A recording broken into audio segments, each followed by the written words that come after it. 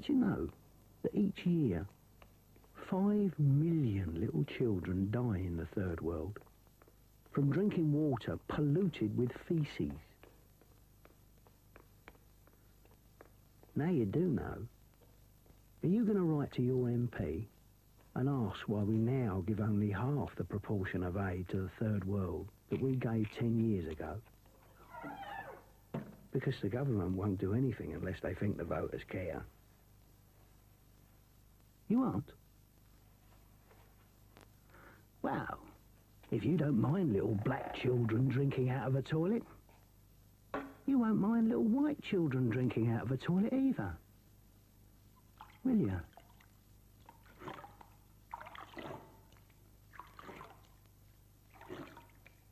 Or is there a difference?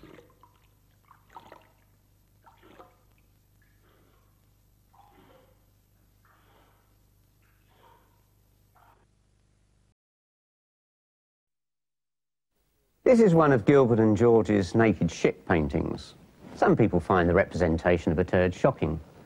They don't find it shocking that there is more goodness, more vitamins, minerals and protein in a single everyday turd than a starving third world child gets in a week, or that millions of children are dying because they don't even get as much goodness as the everyday turd that we flush down the toilet. UNICEF estimate that 500,000 little children die each year as a result of the third world debt. But people find the picture of an everyday turd more shocking than the fact that our 4 biggest high street banks make millions of pounds of profit from these deaths. Maybe people treat children in the third world the same way they treat their turds. They pretend they don't exist.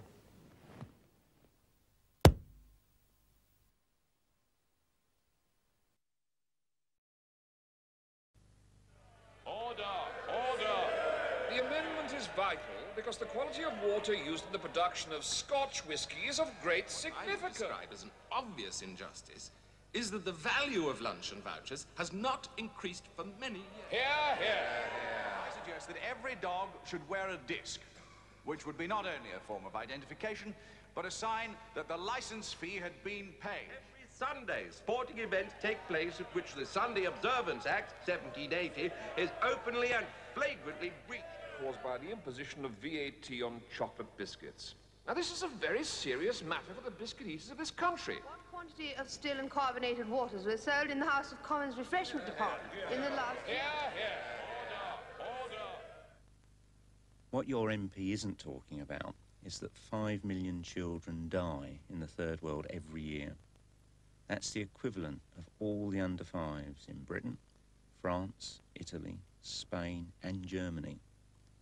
And they don't talk about why the aid we give to the third world is worth less than half what it was 7 years ago. It would only take about a dozen letters to make your MP talk about that instead. Or maybe you think what they're talking about at present is more important.